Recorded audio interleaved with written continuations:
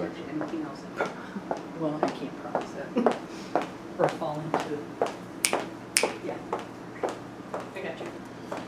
Okay, let's see here. I thought you were snapping at me like the nuns used to do. Right before I smacked you in the head.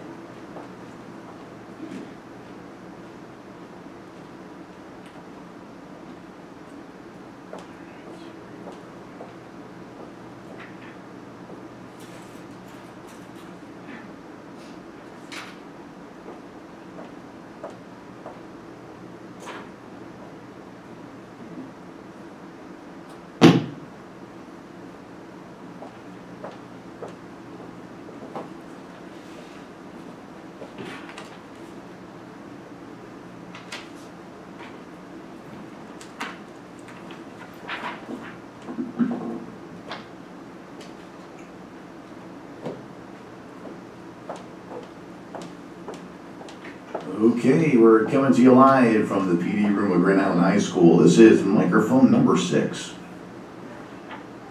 Jim Shampo.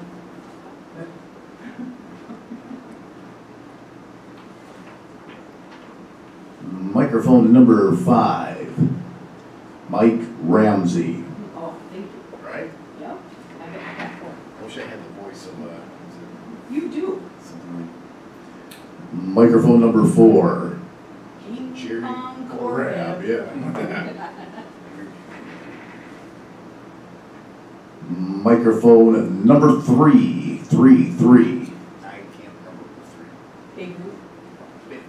Well, I'm going with old time saver. I know. Was John Van Boxmeer number 3? I don't know. Number 2, check, check, 1, 2, Tim Horton. Yes. Where there's a bit of Tim in every Timbit. That just went out live. Yes, I will. I will. That's awesome. And number 1, check number 1, 1, 1, 1. Don Edwards won at one point. One is a lonely number. And the podium mic. Oh, that's nice. Podium mic. Nice and loud because no one stands in front of it. Superman. 1, 2, 3, 1, 2, 3. Podium, podium, podium, podium. Yay. Bueller.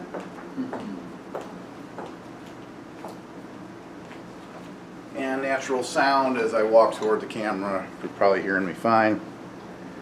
And that's our check, everybody. I'm going to mute. And here we go to mute sound. In 3, 2, 1.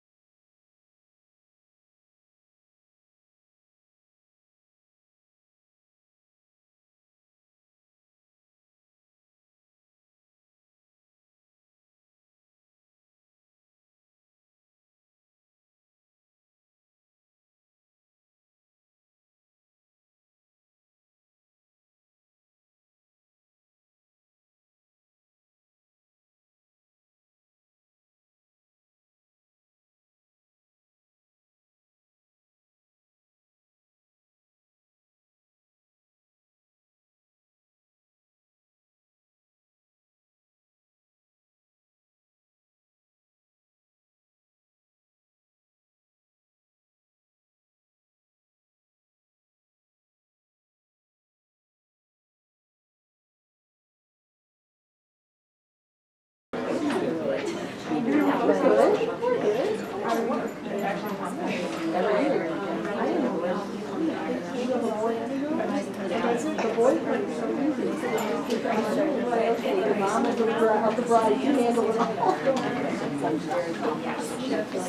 me to stand at the mic when I talk, right? When I do the intro? Yes. I might just stand back there now because there's no way I can do it. Okay. That's fine. I try to slow it down so that sometimes the kids get up there and like angle this way and they're afraid of I mean, let's be real, it's the same thing with me. Sometimes I same go, here. I'm not dunking the basketball anytime soon. I moved it down to the large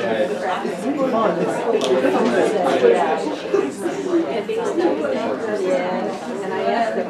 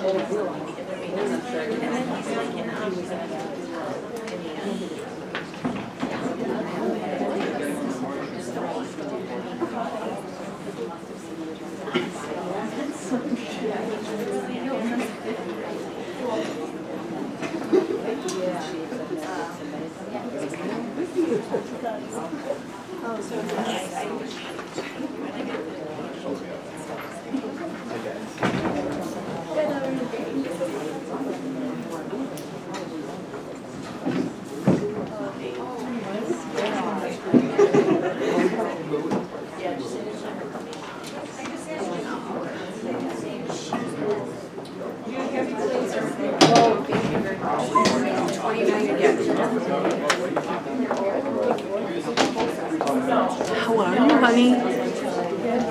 Are you here for a couple of weeks?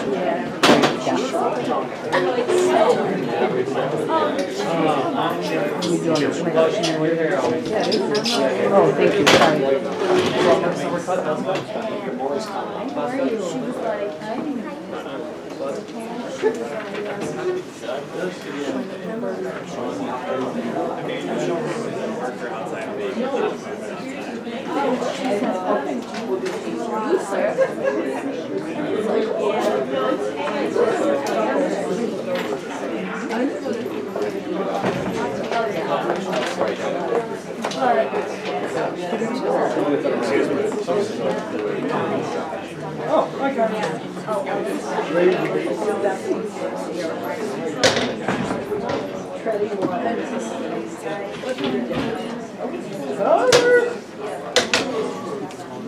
No, you're facing us when you're sitting.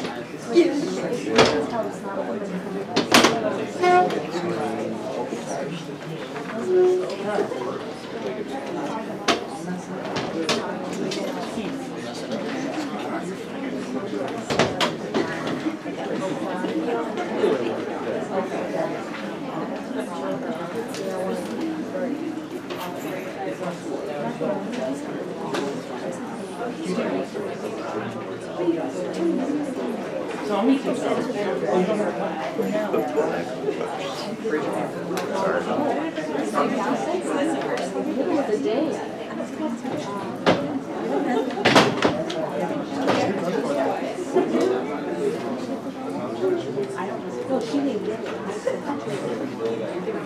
was just gonna say Commissioner.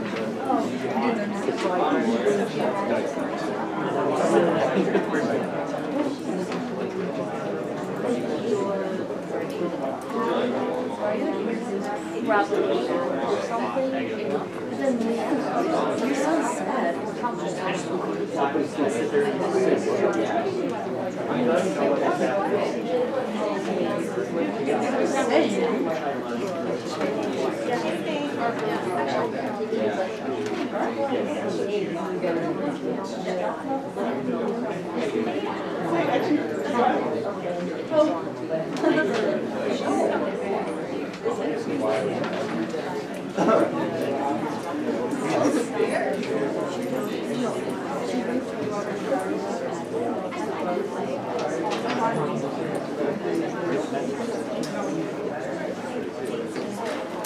I don't think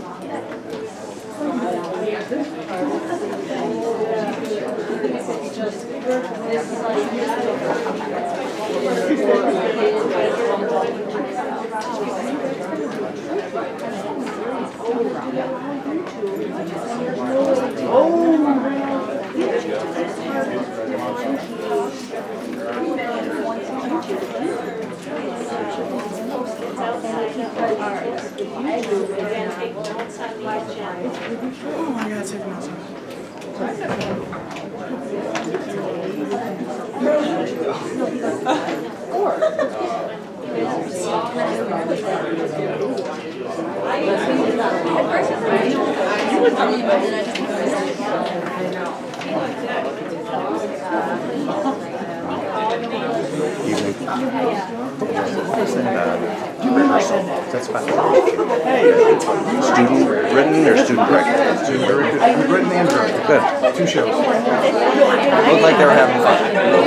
Over on the right, there's like 1, 2, 3, 6. And then we have a little bit right after.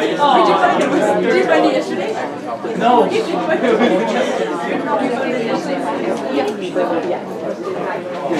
my friend. Look how nice that is. but it does take the one of the next round was 1 by 2 bath.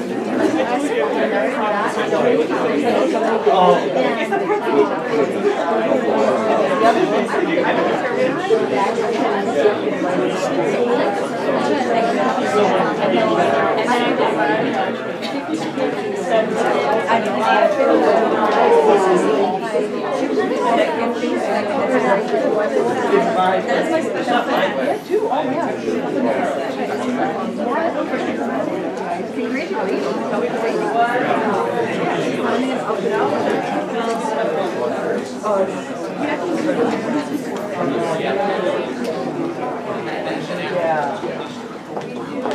Is there any more chairs in? We have another one. There's another one there. Do you want it?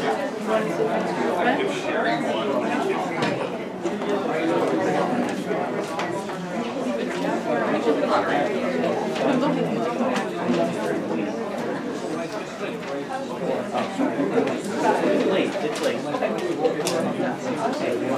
I can get in my class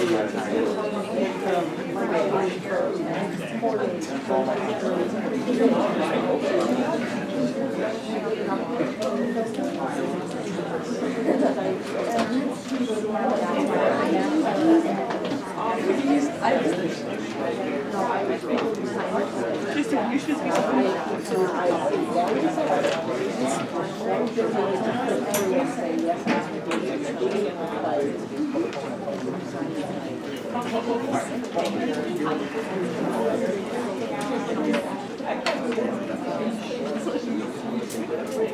Well, we also sent Isaiah to Good evening. I'd like to call the meeting to order and begin with the pledge of allegiance.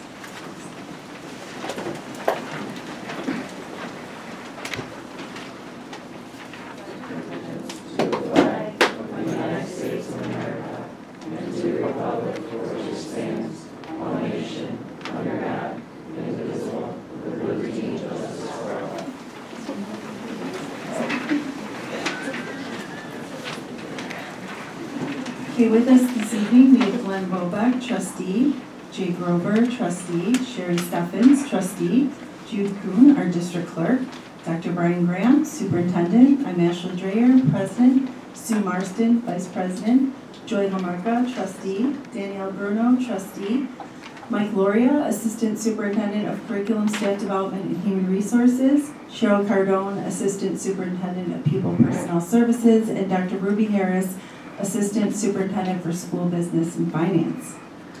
Just a couple of announcements. If we could keep the exit directly in front of me and directly behind me clear in case we need to leave unexpectedly. And if you wouldn't mind silencing your cell phones, it would be greatly appreciated.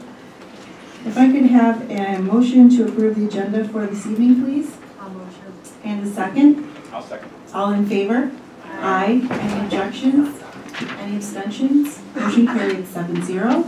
If I could have an approval, a motion to approve the minutes from March 27th, please. I'll motion. And a second? I'll second. All in favor? Aye. Any objections? Any abstentions? Motion carried 7-0. With us this evening, we have student ambassadors. If I could have the student ambassador from the middle school, please, Sammy DeSantis.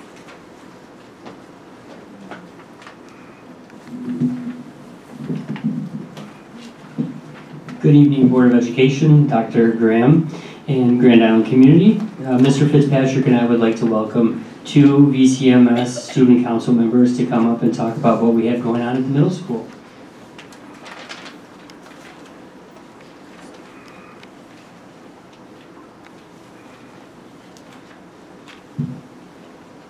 Good evening. My name is Lena Slayman. And I'm Sammy DeSantis. We are the multimedia specialists for the middle school student council. We hosted our final event, the Shamrock Shuffle, on March 17th. Lots of students came and had cotton candy, played on inflatables, and danced to a DJ. There was also pizza, craft soccer, and other activities. We have wrapped up all our events for the year, but we still will be putting on spirit weeks and other activities. Soon we will begin preparing for next year. Thank you for your time. Thank you.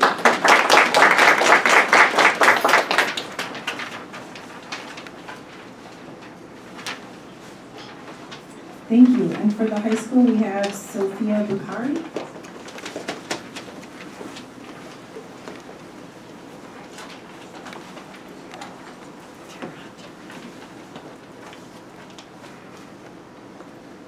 Good evening.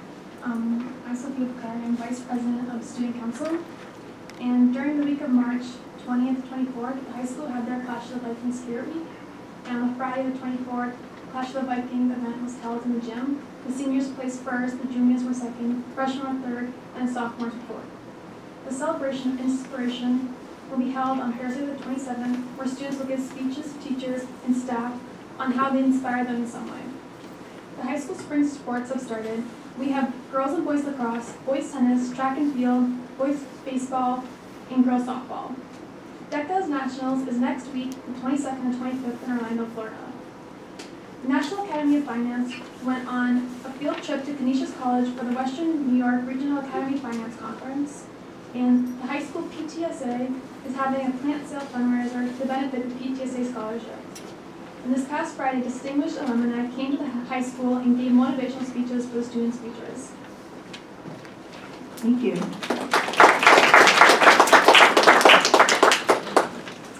Okay, moving on to correspondence, recognition, and good news. We have the Grand Island Chess Club with us this evening. Wondering if Mr. Fitzpatrick can just do a little introduction to our amazing chess club.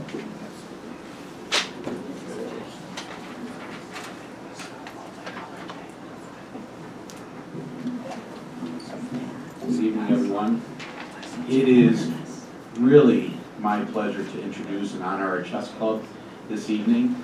It was probably about 8 years ago that Ms. Soboleski and Mr. Crow began playing chess with kids in the library just for fun after school. And that soon turned into an actual chess club.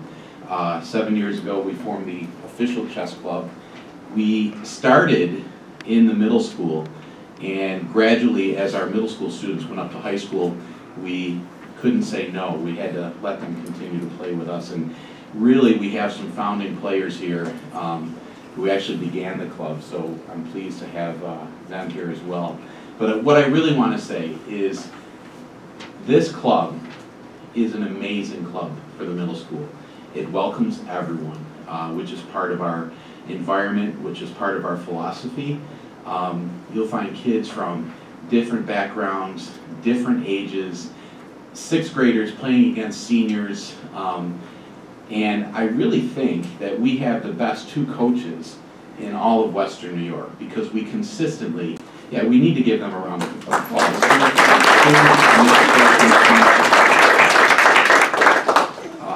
I'm a little bit, I guess, arrogant because I like beating other private schools, seniors from other private schools. Having a 6th grader beat a St. Joe's senior is really exciting, and when you're in a chess tournament you can't applaud in the tournament room, or you can't scream and cheer like you could at a football game, but you still want to when you see that happen. But you know, nonetheless, I'm just so proud of the chess club and all the things they've accomplished. They're just great kids, great people, and we have 2 great coaches who not only know the game of chess, but they also are great role models for our students. So congratulations to our chess team. So I know there's a lot to celebrate. If you could just briefly share with the board and the community some of the great highlights this week. Yes, so it was funny, I walked down the halls because I honestly didn't know how many trophies we had won over the years. So if you're unfamiliar with how the chess club works or the Western Scholastic chess tournaments that go on throughout Western New York, we compete monthly, sometimes twice a month. It slowed down a little bit during the pandemic. Mr. Crow and I met virtually with students still every week, and we opened up a platform in chess.com to be able to actually run tournaments within our group during those pandemic years. But you meet with amazing people in the community, coaches at private schools, public schools. We actually have won almost 40 team trophies over the last 7 years.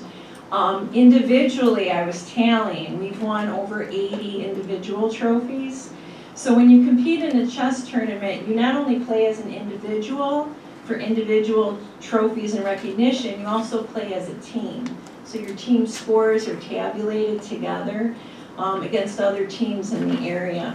We even have teams as far as Pioneer that come join us. We now have a team from Pennsylvania that heard about us, Bradford, that actually drive up and compete.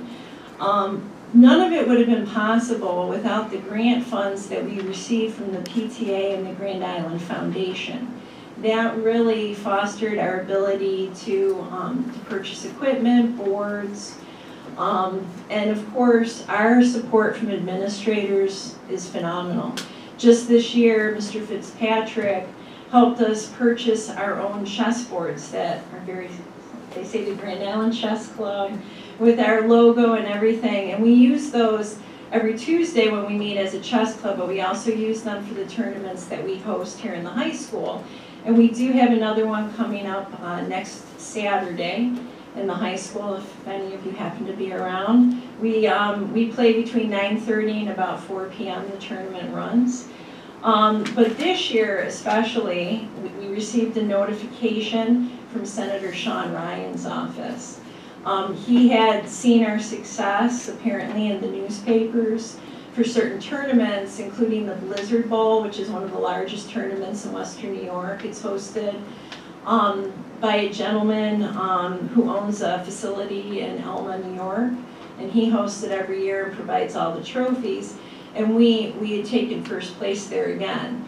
So Senator Sean Ryan's office reached out to congratulate the students. And here with us this evening, I have the parents who we could not do this without because they drive every month to all the tournament locations with their children, and they support us.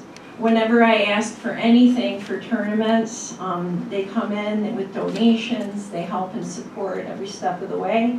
This evening we have our tournament players with us. So even though the chess club is comprised of about 40 to 45 students, we have about 12 to 18 that play at the tournament level. We have unrated and rated players. We have a player who plays in the open section as well. But again, we have just had a great deal of success with our students. Every Tuesday, we offer a lesson based on what we're seeing them play at tournaments, or even within our own chess club. We provide lessons, instructions. We have a Google Classroom. But I don't want to actually talk about it all this evening. What I would like to do is, because we have been active for 7 years, we do have seniors with us this year that were there from the very beginning, and I would actually like them to share their accomplishments and their feelings about Chess Club with you, because unfortunately they will be graduating and leaving us this year. So our 2 seniors who are both rated players here with us tonight are Tanner Hawley and John Paul Sobleski. So I'd like them to talk to you and share with you their experiences. Just one quick question, is that tournament April 29th? April 29th here in the high school, yes.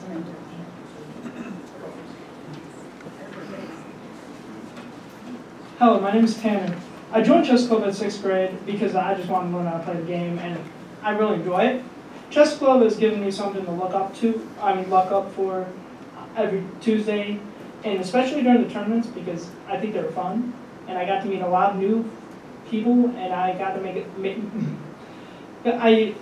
a lot of memories that I can't forget because they're fun. I mean, like, I got to meet a lot of new people, and just I got to go to many new places. It was just a whole lot of, there's some pretty good, it was pretty fun. But chess has taught me how to be more responsible, helped me believe in myself, and it's made me smarter because chess is a hard game. And like, I became a USCF, it's still a little difficult to pronounce, rated player in 8th grade. I cannot tell you how much I've enjoyed playing chess throughout the 7 years. There's a sense of accomplishment for winning both individual and team trophies because, well, you know, we've got trophies. Like, and even during the pandemic, we still made some pretty good memories. And Mr. Pro and Mrs. S, they made us go on, and it was pretty fun. Like, we made our way through it. Zoom carried pretty much, but. Like, we use the chess.com website. I'm sorry, that's another one. Some of my best friends, a lot of my good friends, some of my best friends, and some of my best memories I got from Chess Club. And so I'm proud to be a Chess Club player.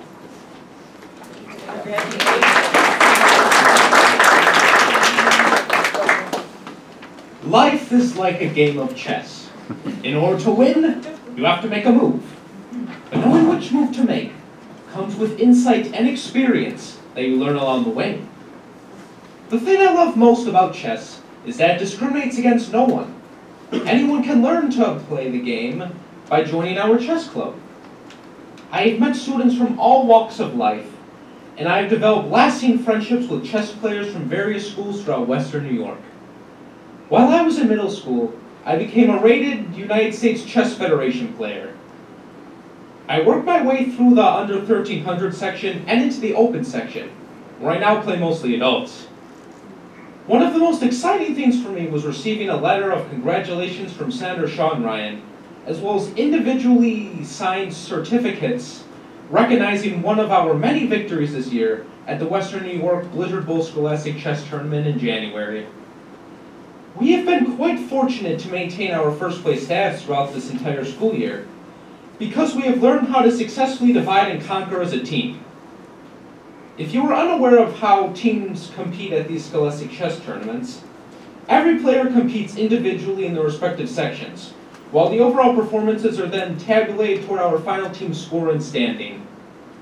I have truly enjoyed being captain of the Grand Island Chess Club for the past 4 years, as it has helped me develop my leadership skills with students from all ages, and also giving me the opportunity to help my fellow chess players develop their strategies and become better players. Being part of the Grand Island Chess Club has meant a great deal to me throughout my middle school and high school years, and both of my individual and team accomplishments will always be part of some of the fondest memories I have in the Grand Island School District.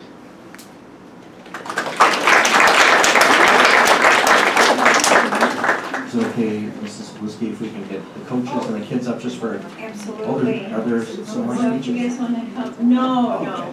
You can go on. Yeah, if everyone Okay. wants Yeah, to come on. up. We'll take it.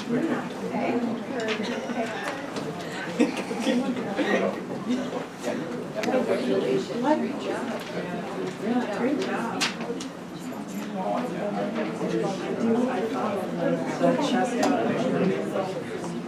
I'm always impressed with how they do. Well, you gotta come up front. Alright, you ready? I'll go first. 3, 2, 1, and Mr. Fitzpatrick, and then we'll have the parents. Parents, please, if you can get up and want to center your picture.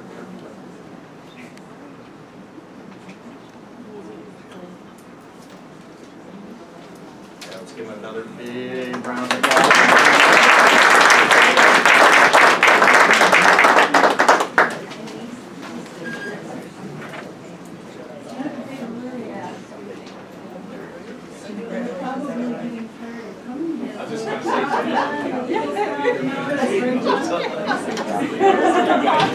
Congratulations. Very impressive.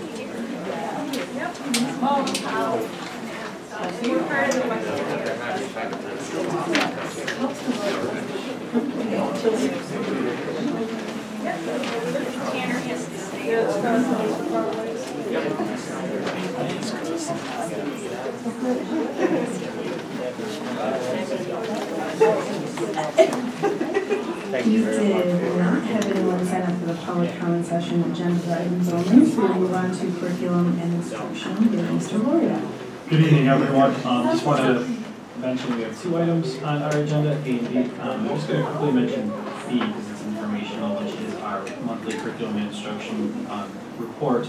And I do want to highlight one item, which was our March 10th Staff Development Day. We got great feedback on our Staff Development Day in March. We did a variety of things. Our elementary teachers spent the day selecting different workshops or trainings to attend, anywhere from working on learning more about the Ready Math program. There were mindfulness sessions. There were integrated technology sessions. They trained at Narcan. Many of our teachers elected to also participate in the self-defense class, so there was a lot of variety for our teachers. And I did want to mention the secondary teachers started their day with a diversity, equity, and inclusion panel, which I think was very informative. And I saw he just left, actually, was in our audience with one of our panel members. We had several students on the panel, as well as teachers and even community members. Our very own Alice, who is often here to report on our board meetings. So it was a really great activity. It was a really great day, and I just wanted to make sure everyone was aware that we got some really positive feedback on the day, and we were really proud of our students that participated. But I am asking for one action item, one motion on our field trip to Costa Rica. I know recently we approved one for our French students, and this one is for our Spanish students who will be looking to share the experience of going to Costa Rica from the 8th to the 15th of July in 2024. So we're looking forward to both. Are these students that have identified going, or will it be who is enrolled in Spanish through in this 23, 24? That sounds too far along. I know the teachers have promoted it to their students, but they have not actually selected which of these students will be going. But there are people who have their eyes out for it, and I know that. Just impressive. Yeah, I'm sure you will soon. If we could have a motion for item A, please. I'll second. Okay, all in favor? Aye. Any objections? Abstentions? Motion carries 7-0. Moving on to personnel, instructional, if I could have a motion to approve PI 1 through PI 3, please. I'll motion. And a second? I'll second. All in favor? Aye. Any objections? Any abstentions? Motion carried 7-0. No, I just wanted to thank Hillary and Felicia for working together. In this appointment, you'll see that Mr. Williams will be leaving the elementary classroom and become a teacher and special assignment for dean of students at the high school. And I know that takes a lot of coordination, and I appreciate our principals working together to make that happen. And of course, I appreciate Dr. Kapachi and having it backfill that position for Mr. Williams. So thank you for everybody involved. And moving on to personnel non-instructional, I could have a motion to approve PNI 1 and PNI 2, please. I'll motion. And a second? I'll second. All in favor? Aye. Any objections? Any abstentions? Motion carried 7-0. And moving on to finance, looks like we have A through E for the motion. Oh, wait, sorry. Nope, yes, finance.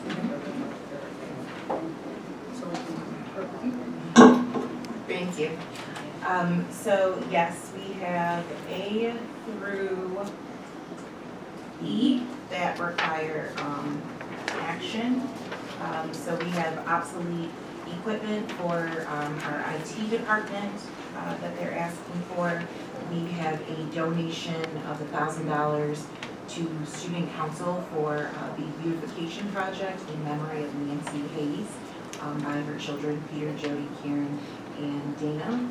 And I also wanted to mention that she was an educator in our district for 44 years, so that is pretty amazing, and I can't wait to see what happens with that. We also have our Smart Schools preliminary plan. I believe there was a meeting that happened a week or two ago pertaining to that, so that requires board action to be moved forward. We also, sorry, okay. We also have the BOCES IPA, which is our purchasing installment plan through BOCES that's approved, and we function on a cycle of the IPA, each one being a 5-year one, so there's always one that's falling off, and we're getting something approved, so we can keep up with that. And I think those are, truthfully, those are the action items before we do the board presentation of the budget. That also requires action. Do you want me to go through the informational part? Do you want to wait? I just don't know how you want to. We can probably do this. We should go through the budget first. Okay, yeah. And just so you are aware, for information purposes, we have the fire inspection attached, budget transfers under 15,000, the check warrants for March, and we are getting caught up on our revenue status reports and treasurer's report. So I actually believe that the May meeting will have everything up to date. We've been working hard, so we're glad to have it on there. Ruby, just before we move on to the budget presentation, can you see if the board has any questions? Yes. She knows I do. Questions? So I just want to go, I have a quick question on this Smart School preliminary plan. Okay. I was at the meeting, as was Sherry, and I don't really have a question to the program because I think it's fantastic. And but there was a question, and I believe it came from you, Felicia, about rooms that did not have touch TVs in them. I know when we first rolled out the plan way back when, we put them in all, I thought we had put them in all of the classrooms. So I'm interested to know which rooms in our buildings that currently don't have, I'll call them TVs, touch TVs, touch screens, whatever, what those rooms are, and should we have them in there? I would think at this point, all of our rooms, whether it's remedial math, reading, should have them all in there, and I guess I may have thought we already did, but if we can't put them into the program, I know we are removing some that are antiquated, outdated, but are there some that could be moved into those rooms if it's decided that all those rooms, I can't remember what room you had mentioned. Was it reading? I apologize, it wasn't in my notes, I just know that you had mentioned. So I don't know if that's something we could look at. Obviously it's outside of the realm of this Smart School plan, but if we could just take a look at it, see if we can equip all of our teachers in all of our rooms with touch TV.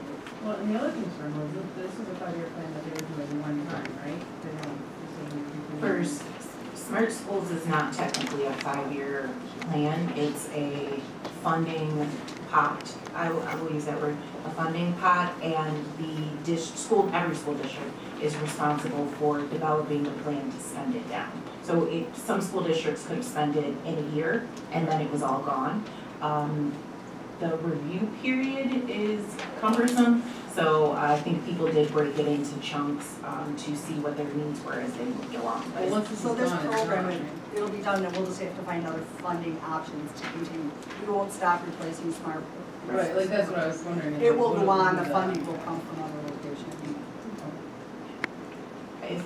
Is it okay if Robin addresses? If she would like to, if not, I just, the plan or my question, or both. Okay.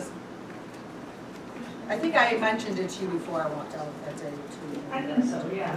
So we have 40, for the smart schools, that we have 45 interactive TVs and the computers that go behind them scheduled to be on this, that's what's on the plan that we're asking for approval. We have about 65 smart boards, that's the old school white interactive board left in the district. So that would leave us with about 20 that still would need to be replaced after that. So it's a process. As far as rooms that don't have anything interactive, like neither a TV nor a whiteboard, they're few and far between. There's maybe one in each building. I don't know if there's any in the high school. I think they all have interactive in there. But there might be one, like one of those small reading rooms or a small math room or something like that. Sometimes it couldn't fit a smart board, and now maybe it will be able to fit, because some of them really are tiny. It might be able to look at, right? Yeah. I mean, Well, what we've replaced up until now have really been broken boards. They're not even worth doing anything with. The old school ones have cameras in the corners, and when the cameras go, they're pretty much toast. When we get more, as we replace more, we're gonna catch up to the ones that are dead and start replacing the ones that are just, it just happens to be an old smart board and we happen to have a new touch TV to put in there, then we could put something like that in another spot. If it fit and if it made sense, I just absolutely, yeah. For other teachers to have We one. definitely reuse like everything. I'm sort of I fanatic about that. That's why, So, when I heard that, I thought that there would be some that could be removed that need to be, yeah. I mean, they have to start somewhere, right? Yeah. Oh, yeah. Maybe they could get into the replacement. Even if sometimes we just put in a projector, if it's not interactive, but at least it can project on a wall or, depending on the space too sometimes, so. Yeah. We can at least get the spaces that don't have them, that need them or would like to utilize them. That way we at least have a number, so as we are going through the process of planning, that's not forgotten. Fantastic, thank you. Any other questions? Obsolete equipment here, do we get any reimbursement for that, or any charges, or? Come on down. She's getting the last of us. When we buy stuff from BOCES, through BOCES, we have to give it back to BOCES. It's basic, and we do it through an electronic disposal place. But I don't honestly know where it goes, but we have to give it back. And we do it through the electronic disposal. When it's not through BOCES, so we bought a lot of our Chromebooks, our first wave of Chromebooks with Smart Schools money, we were able to sell those. You don't get a lot for them, but we were able to sell the old ones that would not take security updates anymore to the company that we use to purchase parts. So we sort of have a credit now with them, and as we need screens, keyboards, kids love to pick keys off keyboards for some reason. So as we need these parts to repair Chromebooks, we go to this one company where we sold back our old ones, and we have a credit now there. So we do get something. We do, yes. It is tiny. It's really a shame. But it's the way of the world now with electronics, unfortunately. Anything else for Robin? IPA, smart schools, or obsolete equipment. Okay. Thank you. I just want to say, to the smart schools, the presentation that was given to us in the board packet, if everybody's read it, it's not going to change. I know it's a preliminary, but if we want to think about just adopting it, so we're done, and if we need to go to the next meeting. And I guess there's time, we're gonna wait and listen to the budget presentation and approve everything, so there's time to think, if you have more questions or need more time, but if not, we could just go ahead and add that as an action item. Okay, that's all. All right. Thank you. Thank you, Rob. Do you want to get action on your items first before you, or do you want to wait? Yeah, well, Yeah. because the budget is, Perfect.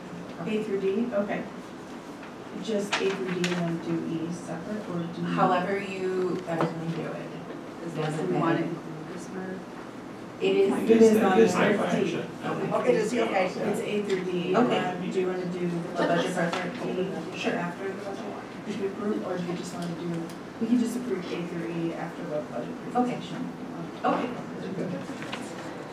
We do? Okay, I will ask for a motion for items A through D under finance then, so just A through D. I will motion. And a second. And a second, I'll please. second. All in favor? Aye. Any objections? Any abstentions? Motion carried 7-0, and then we will vote on the budget after. Okay. Just want to thank the board for your hard work and our principals, supervisors, and our district office team as we've worked to balance the budget. And I thank everybody for their contributions in that effort. Also, I just want to make a comment. It's disappointing that we do not have a budget that's been adopted by New York State. It's been extended several times. We don't foresee an approved budget from New York State for a while. It could be the end of the week, but I know they're making some progress. But it is disappointing because our district, along with every other district in the state, is ready to adopt today as we are supposed to. And we are following that process to the T, as well as our other colleagues across the state. Some districts have already adopted their budgets. And so the thing that's important today for our board and the community to know is that we've been assured by some of the leaders in our New York State Council of School Superintendents. I imagine ASBO has weighed in. We do not foresee any changes to foundation aid or to our budget across New York State from the state when the state finally adopts their budget. So we feel confident moving forward today that the numbers you see here and all of the numbers will stay intact. If for some reason that changes, of course we will follow the rules and regulations from the state to make sure that any changes in the future could be done legally and within the scope of the dates and times and all the regulations that they have. But I just wanted to foreshadow that this evening, and I want to thank Ruby for all of her work, and not only her work, but her advocacy at the state level to make sure that our budget and budgets across the state won't be changing anytime soon. So thank you, Ruby. All right. Go ahead. I know that tonight we're going to get through all the final numbers. So I thank you for that. And is there anything on this that you wanted to highlight, Ruby? No, there's no update. No changes, right? Once we do have an update, I will push that out to the board. We can also put it up on the website so people know that information, but that's still the same slide from February. This slide has changed slightly. You will see the foundation aid line, and then you see foundation aid high impact tutoring set aside. There was a number there before. It was $208,000. That number is now within foundation aid. That's really been the pushback and the back and forth on the school district's lens of planning. I'm gonna be honest, I don't know where the state is in that discussion. Well, we do know that the Assembly and the Senate are in favor of stopping Correct. the powers that be from carving out dollars and making us use it in a certain way. Correct. So we think that pushback has occurred, and we believe that the governor will accept that pushback. Correct, and I did speak to colleagues of mine who have already had their budget approvals, who said, oh no, it's part of foundation aid, and that's the way they presented it. If something were to happen, we would address that as necessary within the numbers that are here. It would not be us coming back and saying, oh, we're increasing the budget an additional $208,000. So We just move that together. Is there anything else you wanted to address here? Nope, it does talk about the foundation aid survey, but I include those results on the next page.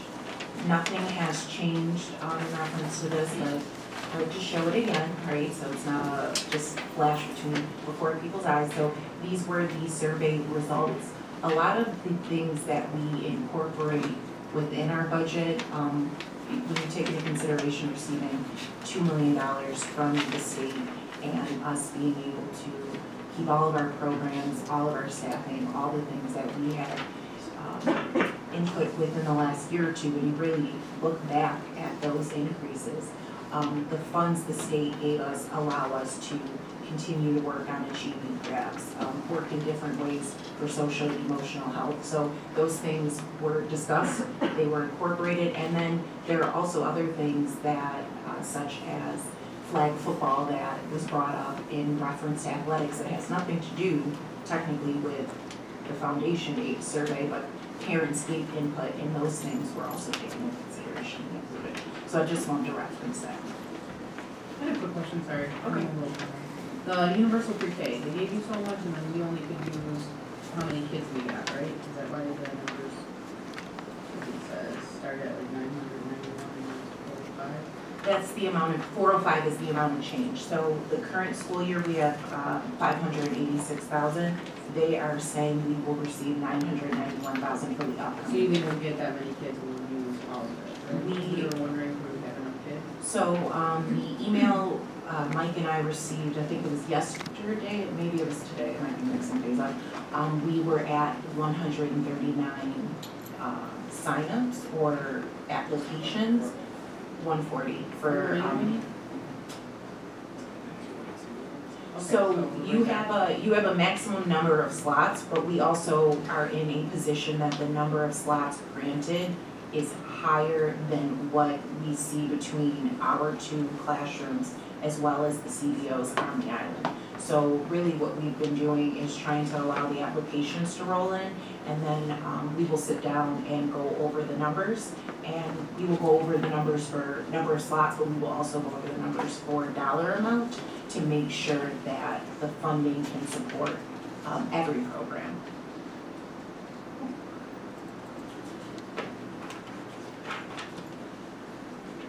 Okay, so this slide just shows, it shows really two changes.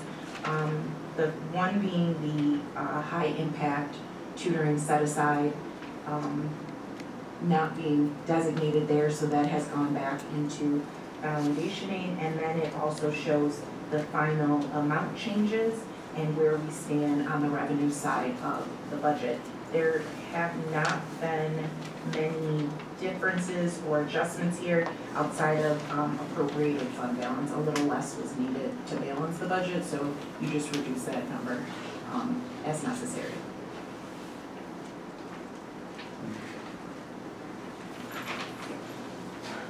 As we are becoming accustomed to, we do like to provide a snapshot of the things that are incorporated for the upcoming budget.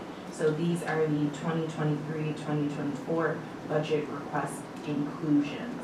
So you will see the increase of the art teacher from a 0.4 FTE to 0.5 FTE, and then there's little notations off to the side. So that is a staff number we have, it's just increasing some. The 0.5 FTE for English / 0.5 FTE for teaching assistant is now going to be a 1.0 FTE English teacher. You will see the 1.0 elementary teacher for Kegabyne. We are monitoring grade K enrollment, as Dr. Graham has expressed in the past. If deemed necessary, based on enrollment numbers being way higher, then we're projecting we will look at our budget and what's accessible and that necessary hire, but we are waiting. Community relations is gonna go from a 0.5 FTE to a 0.6 FTE. We also have the inclusion of SRO going from One FTE to 2 FTEs. Okay, all right, thank you, I didn't want to say that wrong. And we included the cybersecurity and data protection officer, which the 118,000 is inclusive of benefits. I always like to make sure that's mentioned. Flag football for our young ladies is also here. That's a new sport, so that'll be exciting. High school elevator is mentioned here. You do see that zeroed out.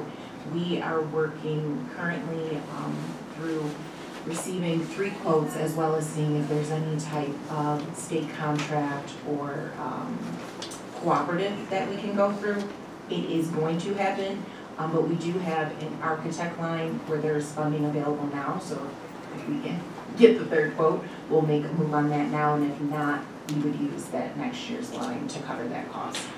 So instead of increasing the budget, knowing that we would be able to do that with the funds we already had, we kept it there so the board knew we were addressing it, but it's not an increase of funds.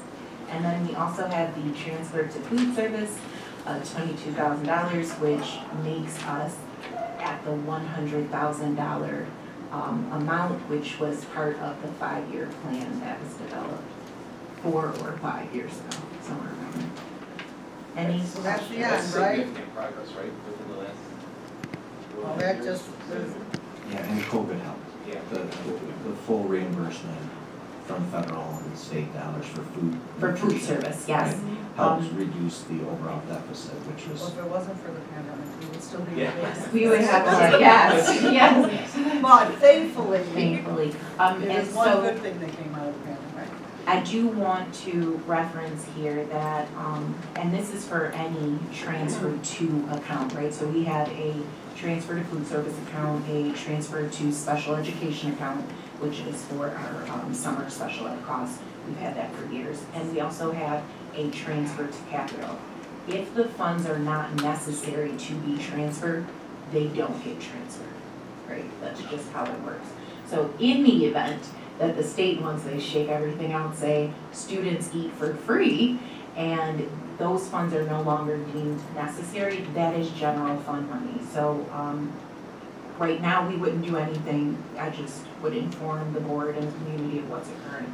But as you plan in the future, that would be a line item that is not necessary to be used that way, and you could appropriate it somewhere else if that makes sense. I just wanted to reference that. But now that we've got 100, that's it, right? Yeah. That was the plan. Okay. That was a really good plan, and you know, COVID definitely pushed it. So are we not doing the web? Well, we're going to be entering into negotiations with the GITA soon. Their contract ends at the end of June next year. So it really is a contractual, it'll be part of the contractual negotiations. Okay. And then the fitness center, is that not in your Those are, yes. Okay. So the items, and I'm glad you brought that up, I apologize. So the items that were referenced as grants, we're going to fund them. I did not include them here because it was not a general fund, yes. Okay. Yes. But just to clarify, that's like 1/5. It's the first year request, which is about Yeah, that one, 15,000. Yep. but we're also doing restorative practice. Yes. The vapes, the Yes. mental health. Yes. And the nice thing about doing it through the grant, because it's a continued, this is the only grant that I've ever seen be so continuous, but because it is that way, we are able to jumpstart on those things to put us really in the queue that when the school year is starting, that those things are in place versus trying to just get on the list of ordering come July. So anything that was grant, they were going. Yes. Sherry, would it be helpful if we put something together in the chat and email to us so we have a list of everything that was. Sure. That'd be easy enough, and then you have a list. And I can also include it in their budget hearing final presentation That would be as well. helpful. Yeah, that's not a problem. That would just be everywhere. Yeah. Right. Grant papers.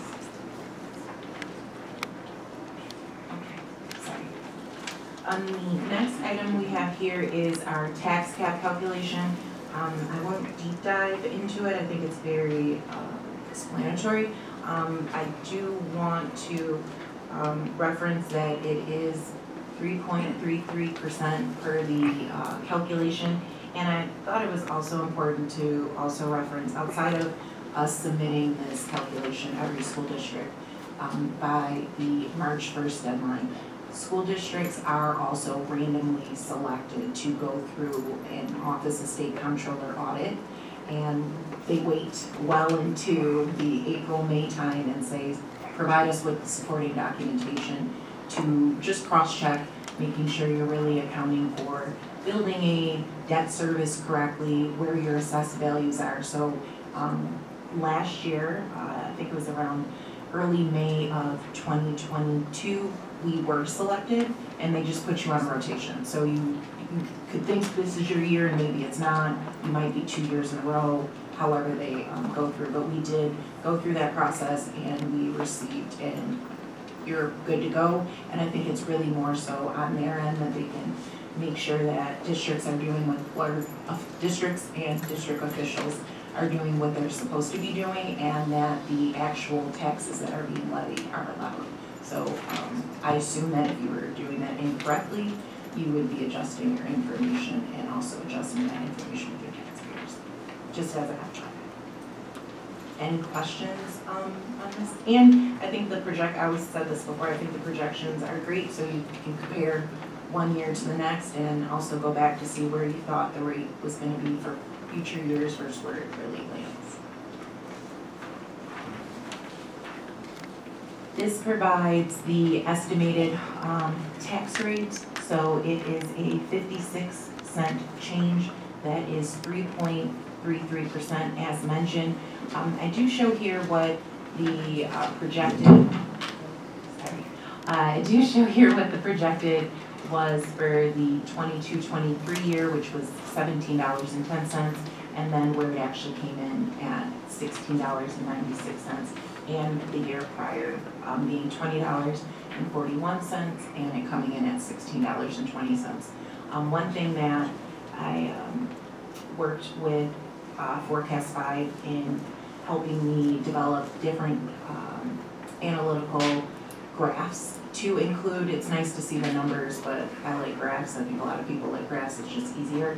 And we do incorporate that in our budget book. Our budget book is available on the district website, and it will be available by May 1st. Usually, if I could do it a little bit earlier, it will be up there. As well as in the school buildings. That's a requirement for the state. It has to be accessible. And in that, it actually shows a 10-year review of where we have projected and where we've actually come in. So we started putting that in our budget book last year, as well as breaking up program. So you have capital area, you have program, and then you have administrative. So we've done all of that in graph form and started that last year. So that'll be out soon. That'll allow a lot more information if people have questions of what the past has looked like.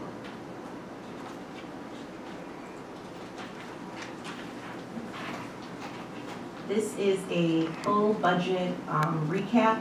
So you will see our different revenue sources listed up above, and then we break our expenses into salary, benefits, and others. This is taking in everything that you have seen in all of our past presentations, incorporating the new items that we have shown as the inclusions to get us to a total, as well as us being at the tax cap, not exceeding the tax cap. So the proposed budget is $73,727,888. And it's balanced. Okay. The next prop is not a new one. It is Prop 2, and this is for vehicle purchases. We have 3 65 passenger buses. We have 1 29 passenger bus and 2 Ford F-350s, 4x4 for buildings and grounds. The budget to budget increase for this is 0. So on the proposition, you will see Prop 2 listed with a lot more language for our legal requirement, and it will be for $675,000.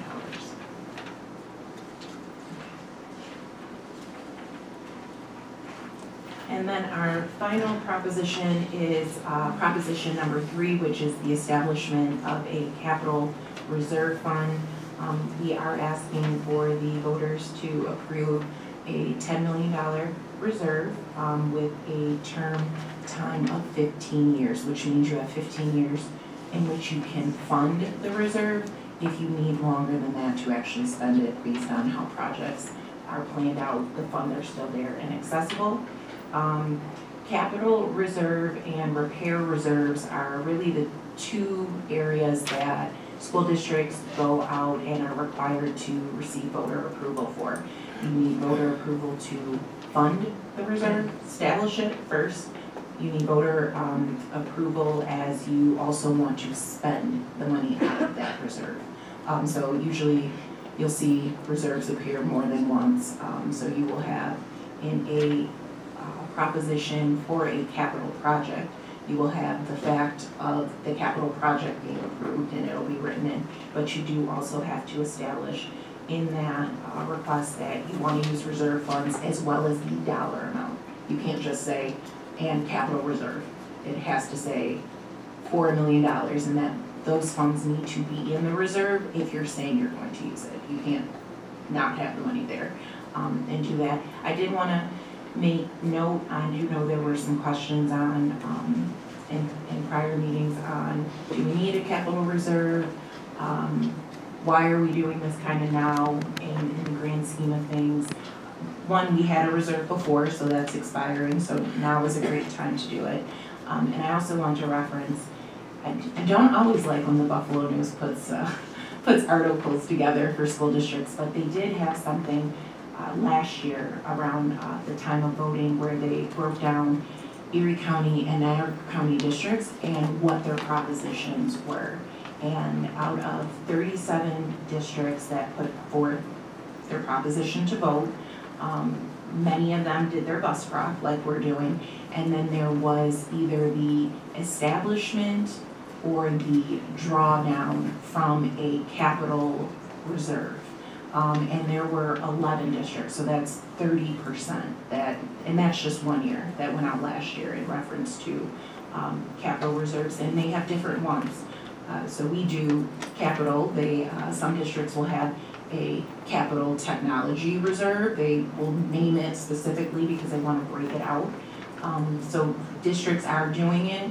I also found an article from the Office of State Comptroller who goes into a bit more detail on how it's not only smart for school districts to establish capital reserves, but towns and villages, and just the way in which it helps to really handle debt as well as any interest and legal fees you deal with borrowing. So I just want to reference that we're not the first or only district doing it, and it does have value, and there are rules and regulations for it, so it's just not something that you just get to use willy-nilly. So are we looking to establish it this year with $10 million? Yes. And that's just the voters saying we're okay with as you're going through year over year. And if you have available funds and you deem it fit, because sometimes it won't be fit. You may say, hey, we know something's coming up, let's put it in the retirement reserve because we know some change is occurring. So there is discussion around it. It doesn't automatically, as fund balance becomes available, it's not just placed there. And Ruby, could you, Ruby, could you just clarify that if this is approved on July 1st, we're not putting in $10 million? No. Right? Okay. No. So it could be $100,000. It Yes. could be $50,000. It could be So $150,000. Right? So the end goal is to have 10. That's where Yeah. that's where I was going with it. So if that's right, if you're because I knew my question was wrong. The end goal is to assist as you do projects.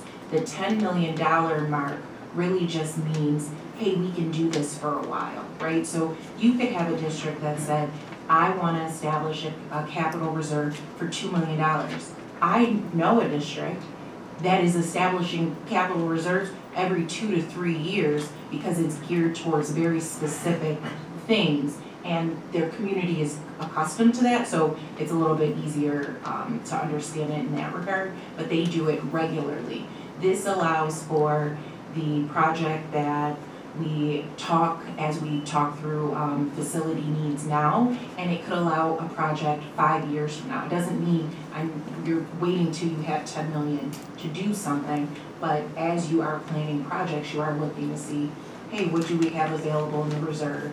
And how does the reserve help offset what we would really turn to the taxpayers to fund? I hope I addressed everybody's. No, that's okay. It's a good question. Anything else? Glenn might have something. No, and I appreciate this, because honestly, I think when Dick Hiskis was here, he was hoping that we would have done this a few years ago, to be honest with you. So it's good that we're doing it now, and it definitely supports the committee work of 3 of our board members along with the district facilities committee as we're looking at future projects. And it goes through a process, so I know for some people it's new, some people don't even know like the full behind the works that occurs. So audit will occur, school year closes June 30th, well, budget closes June 30th. During the summer months, the business office as well as other clerical staff are working to make sure that we pay the things that have been necessary to pay for the prior school year as the new budget is also running. And then our auditors are coming in, I'll say end of August-ish. We move that date depending on what the needs are. Your external auditors come in and then you pretty much do a data dump. And they look at general fund, federal fund, food service, everything is reviewed. And once their process is done is when we are having those discussions with our audit committee, which happens usually early October. And then the final audit is brought to the Board of Education prior to October 15th. That is the meeting that you're really approving, hey, this is where the money should go, and you're also looking at where are we with reserves, how was fund balance, what was the performance, and do we have areas of question? So it really takes a while. Nothing gets funded the day after, and nobody has 10 million off to the side to say, here you go. I think this slide lends more information not only for the board, but for the community. Yes. So thank you. Yes. Okay, and then we have our fund balance slide. Nothing changed from our last meeting. I just like to include it because when you see this again, which will be in probably early October, that is where you'll know, hey, where has fund balance grown or where has fund balance been utilized. One thing that I do want to make reference to is you will see our debt service reserve going from June 30th of 2020 to June 30th of 2021. You will see a decrease, and that was because we used funds to pay down debt that freed up fund balance, and we use that to then go towards our capital project costs. And then you will see a jump of $2 million from 2021 to 2022, and that was because we had project savings, like we didn't spend all of the approved $24 million capital project, and there are requirements of when you get something approved, you designate funds to go towards something. When you don't spend that money, it has to go into specific accounts. It's a requirement, and that is the debt service reserve. And then there are rules and regulations for the utilization of that, which is to pay down on building debt. It's written out that way, so you don't get to change it, or I can't move those funds to a different line. So as we look at future projects, or even stabilizing the tax cap, that is an area that can be used to do that, but the drawdown should be slow, which is what we learned a year or two ago when we had that huge increase, because we used a large amount of funds from that account. So the drawdown should be slow and steady to stabilize it instead of doing dips. Any questions? If there's no questions, We're just, no, we're shuffling at one another. If I could ask for a motion for item E, the budget one. You know what, I do. Okay, go ahead. The summer school, you know how you had mentioned last one, I have some people ask for like K through 5th, kids who might be interested in doing summer school. How do we let families know that that's still available? There isn't a summer school for elementary students, but I think at the last meeting, we talked about academic intervention, and that conversation is between the parent, the teacher, and the principal. So if there is an opportunity to offer some academic intervention tutoring through the summer, it wouldn't be 5 days a week for 6 weeks, it wouldn't be anything like that, but it would be a conversation between the parent, the teacher, and the principal, and then also with Cheryl Cardone, we would put together a plan to support kids for tutoring, not summer school. So summer school only through 65. Middle school doesn't have a summer school program, it has an academic intervention program, so it's not summer school. The summer school is, it's actually regulated by New York State, so our only summer school is at high school. Okay? Academic intervention is something that we do regularly, and here at the middle school every summer we have an academic intervention program. And the kids come to school, it's not summer school, but they do get support in ELA and math. And it's organized by our middle school administration. And that's actually was put into place by this board several years ago. We had funding that was supposed to go for You talk about like federal funds? the COVID. The COVID funds were used in the first year for elementary, middle, and high school. So those were used up. Yep, we're not moving forward with it. And we also offered transportation. You know, we did spend a significant amount of those funds to support kids in the summer. And by all accounts, it was a very good program. Right, that's why we used Well, so I think that was my question, Right. because we were moving some of those funds to other things. And I Right. think what the answer was is if the principals or administration felt that they needed to innovate, then we would be allocating those funds. It would just be academic intervention, not a summer school program. It wouldn't be 5 days a week. It wouldn't be, from 8 to 11. It would be specific and discrete to the area of need that the child had. And it would be, again, a conversation between the parent, the teacher, and the principal. Any other questions? If I could have a motion for finance item E, the budget, or motion to approve, and a second then. All in favor? Aye. Any objections? Any abstentions? Motion carried 7-0. Did you want to explain the information only, like the fire plan and other? Well, I would like to thank Jude Kuhn for organizing, 50 pages today. 344 pages, which includes a heavy load of the fire inspection. But quite honestly, Karen Rozek and people, Dave Kress and others, and all of our custodians helped to put this together. And it's very significant, so thank you to everybody involved for that. That's all. I just wanted to mention that. So that's why your packet's so big. No. Any questions for the lady? All right, moving on to special education. It looks like we have services A and B and action for that. Please have a motion for that. And a second. All in favor?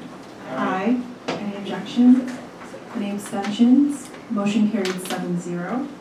And that brings us to the superintendent's report. Dr. Green. Thank you very much.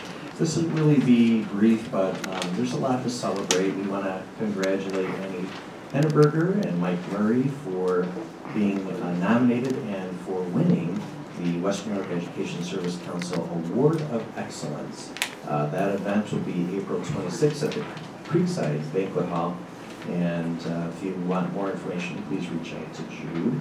I know we already have a pretty nice group going, right? Oh, Townsend. Okay, but we get a lot of people chiming in, that's great. And I want to thank congratulate John Fitzpatrick for receiving the Administrator of the Year through his Region 12 St. Lee's Executive Committee. Congratulations to John.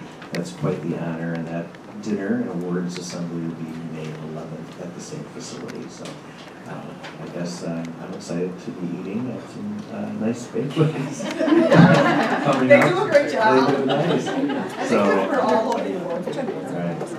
And this is really, this is very special. And I can tell you that all three people are thrilled. And for our SRPs too, I know they're really excited for Annie. She's done a lot and has had a very positive impact on all of our schools where she has worked. And there you go, there's some nice pictures. Thank you to Larry Austin for taking these photos of these truly deserving award recipients. Oh, I know, right? Yeah, it looks really good. And, you know, I want to thank the Distinguished Alumni Committee. Some members are here today, and there's a lot of work that goes into not only reviewing those who are nominated for Distinguished Alumni, the process for selecting people to be advanced and inducted into the Distinguished Alumni Hall of Fame, or Hall of Fame. And I want to thank Hillary for her work in being the MC of the event, and Jude put in a tremendous amount of work, as well as the committee. There was a wonderful evening event at the Bridge of View, which I was able to attend, and it was really a very special time to kind of interact with families and friends of the people being inducted. And then, of course, the big program, where I do want to mention, you know, we had 3 people who couldn't come, and they provided video, influential speaking videos of the work that they're doing, and then the 3 people who came were just riveting in what they had to share. I don't know, Sue, I know you were part of the committee. Is there anything you wanted to add? Yeah, I just do want to edit it down on the board. Oh, you're going to take care of it, okay. I can just jump in here and then people want to. Grab the mic. Oh, and I'm sure Jude wants to jump in too, but, you know, as a fellow Grand Island graduate, it is awesome to be a part of this great committee and to really see where our graduates can go once they spread their wings in Grand Island. And we picked so many great recipients, and there are so many more, right, that follow behind. But this year, I mean, we had a naval flight surgeon, we had a former director of defense research and engineering for research and technology. He worked in the Pentagon the day of 9/11. His office was hit when the plane struck the Pentagon that day. And he had to return to work the next day because he had to go back to work to defend our country. Lois Gibbs, who was active in being an activist for the Love Canal, for those of you that know what that is. Brian Castellani, a phenomenal finance career with ESPN, ABC, and Disney World. Kelly Landon, who lives in Africa and saves elephants. She has quite a great foundation down there and does fantastic work. And Jeff Stone, who is an attorney partner and very active in our community and does a lot of work in education. So when we sit here as a board and as administrators and principals and teachers, Grand Island can give you the education to do anything you want. You can go anywhere, you can do anything. Your foundation is built within these, I'll say 4 walls, but there's many more than that. And I will also say, not only did they speak of their experiences and all of the amazing work they've done in their career since leaving Grand Island High School, I will tell you their message was very clear: to follow your passion. Every one of them who spoke or sent in a video spoke of following their passion into their career. So lots of words of wisdom. I know the students saw it. If you have not had a chance to take a look at the presentations, I would highly recommend it. They spoke very well, and their journey since Grand Island High School have truly been distinguished. So thank you for letting me be a part of it, and really congratulations to all of them and to all of our nominees. And I don't know if Jude wants to piggyback on that. She's also on the committee, and she does phenomenal work. It would be to put it all together without her. No? You should put a round table. Oh, I'm sorry. Okay. No, you're good. Yeah, there's also that we can skip that one. Good stuff too. So this was just some candid pictures or pictures taken by Larry Austin, so we thank him for that. We do have a very important vaping conversation led by Kids Escaping Drugs and Family Support Services. That'll be May 3rd at 6 o'clock in the high school auditorium. We really encourage families to come as we engage. Obviously, in our budget, we're approving vape detectors to be used in our middle school and high school. Along with that, when we're talking to students in our principal and superintendent advisory board, we're hearing more and more from kids that they think this is a problem, not only on Grand Island, but all across the United States. I think the Attorney General of New York State just was part of other states winning, almost $500 million in fines from a company called Juul because of their marketing toward children. So this is a really, really important event. We encourage families to join us for this honest conversation. And sometimes I tease or joke with our high school administration, but I can tell you they're working really hard to help get kids on a better path. And I can also tell you that kids are using many different devices to vape, not just what you typically might see in a movie or in a TV show. And so I think, honestly, each day, not only am I being educated, but I know our high school administration team can be surprised sometimes at the variety of vape devices that are available to students, whether they're just available at home or at the local store or however they're getting them. And I'm just going to add this one thing. Hillary and I talked to students in our advisory, our student advisory group, and they tell us that there are children selling vape devices using Snapchat and Instagram to reach out to their peers, and it's happening more and more than people realize. So this is a great conversation for parents to help get a better understanding of what's happening. And I want to thank Jessica Hutchings and Cheryl and the family support team for putting this together, and encourage everybody to attend. And just a couple, spring was here momentarily, and there was some really beautiful weather and kids having a great time on our complex. And I don't know what Mr. Willis is doing here, but he seemed like he was enjoying spring and baseball. We encourage everybody to go and see some of the spring sports. Our student ambassadors talked about it today. I know that Unified Basketball is also just around the corner. In fact, I think it's next week, home game maybe Friday, perhaps, I think. But that's going to be just so wonderful to check that out. If you have never been to a Unified Basketball game or match, we encourage you to do that. That's the 28th. The home game is around 5 o'clock. And Larry Austin started a new e-bridge or a digital version of a newsletter. He got this out in March. I know he's working on another one, but the priority is getting the budget presentation or the bridge newsletter out to all families and residents. That's the one that's mailed, right?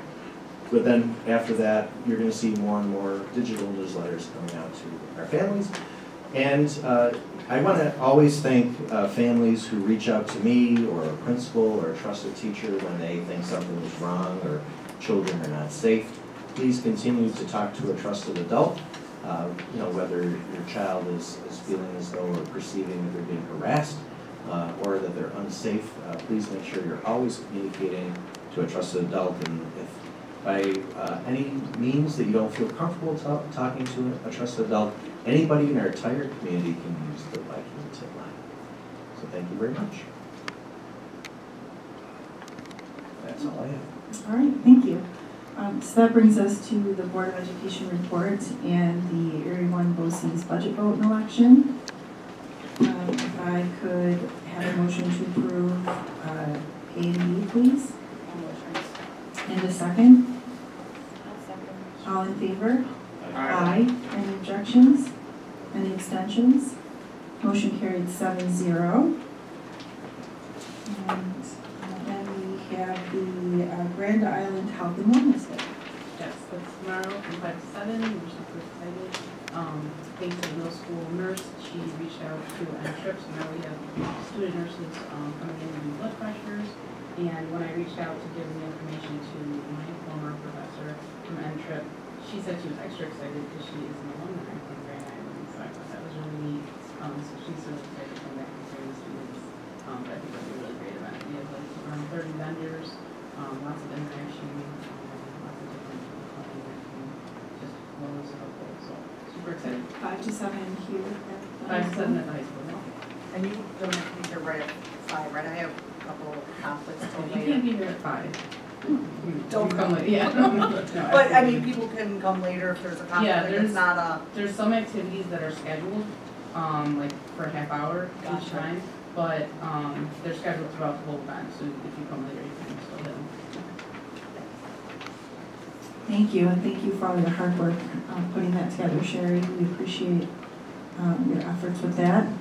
We did not, as we talked about the distinguished alumni already, so we will move on to the public comment session. General items not included in this agenda. We did not have anyone sign up for that.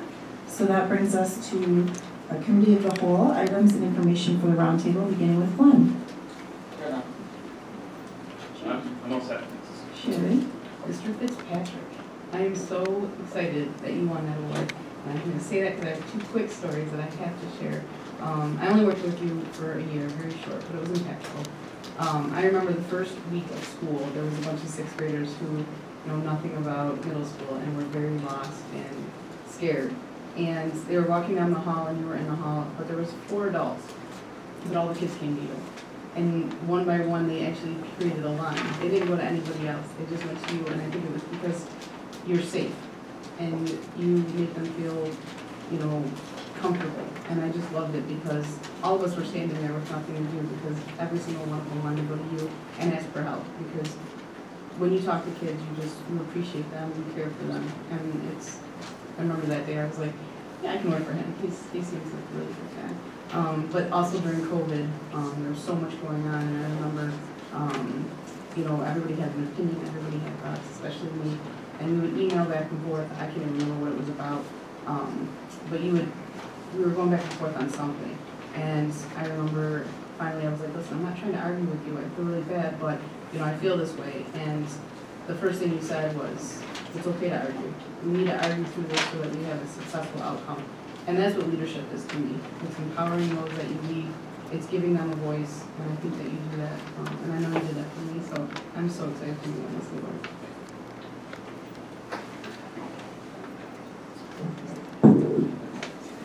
Just wanted to say congratulations again to all the distinguished alumni. And it was so awesome to get together again with the student body. It was the first time in 4 years. So that was amazing, you know, to have the kids. And you could hear a pin drop. I mean, when those videos were playing and the speakers, you know, the award winners were speaking, I think they did such an amazing job. It was awesome. And thank you, shout out to Hillary. You did an amazing job emceeing. Thank you so much. It was awesome. And, pardon me. Oh, Mr. Hauser. Mr. Hauser. Yes, Mr. Hauser, God bless him. He came as one of our teachers that used to teach back in the 60s, 70s, 80s. I think maybe late 60s. He didn't start right in 63 when the high school opened or anything, but shortly after. He was one of the most mentioned teachers by all the alumni, and everybody had a story. And he was so touched. I was sitting next to him, and every time somebody mentioned him, he was like, again? And I go, you're a rock star. I go, you are a rock star. I go, look at you. But yeah, so he was very touched by that and stuff. I also want to say good luck to the Grand Island High School DECA. The 3 students from the high school are going to the national competition on Friday to Florida, in Orlando. So they're leaving on Friday, and thank you again to Mrs. Chamberlain and Ms. Brute for all they do for DECA and everything to get these students to this level, the national level. So good luck to them. I'm excited to hear how they did. Thank you. Yes, good luck to our DECA students, and thank you for all the hard work with our advisors. Ms. Brute and Mrs. Chamberlain put in so much time organizing all the trips and the competitions, and just, it's a lot of work. Thank you, Jude, for all of your hard work with the Distinguished Alumni Celebration. Little birdie told me we may have left the Bridgeview at 11 o'clock on Thursday, 11 p.m. So we know all the extra hours and just, I'm sure you were in the next morning very early and yes. So, yes, happy belated birthday. And I wanted to congratulate John and Mike and Annie on the awards, definitely well deserved. And I love it when I see our faculty, administrators, and staff recognized because we have so many deserving faculty and staff and administrators here on Grand Island. So thank you for all of your work with our students and your dedication. And I think that's it. Just ditto to the congratulations. I will be at both dinners to help you celebrate and receive your awards. So for Mr. Fitzpatrick, Mr. Murray, and Annie, I will be in attendance at both. And I just have not said it in a while, and I just don't want anybody to forget that July 17th, we are having a golf tournament. It does benefit our students. So dust off those golf clubs or buy golf clubs, get your golf lessons going. We would love to see you all there. Thanks. I'm all set. I'm all set. Just ditto again, congratulations, John, well deserved, and also congratulations to Mary and Annie for, again, well deserved. Come out and vote. We got one more meeting to say. I will see you all, May 8th is when we have our budget hearing. So I think it happens a little bit before the board meeting, does presentation and also allows people to have a conversation. If anybody has questions in between, email, call, we like to address questions and be able to share that information with the community so everybody is aware of it. And just one mention to the budget, I'm sorry, I just didn't throw out the date for April 25th, which is the island-wide PTA meeting. I believe it will be, Dr. Harris will be there to do a budget presentation to anybody there in attendance as well. I know I am planning on being there, but there's usually other board members at a time. So there will be another opportunity to hear our budget and ask us any questions before we vote on the 16th. Sorry. The only thing I would add is our track and field coaches are doing something really special tomorrow. At their home meet, and the children, the athletes are going to be recognizing teachers that have influenced or inspired them tomorrow. It's just kind of similar themes, a celebration of inspiration, but a little special carve out for track and field tomorrow.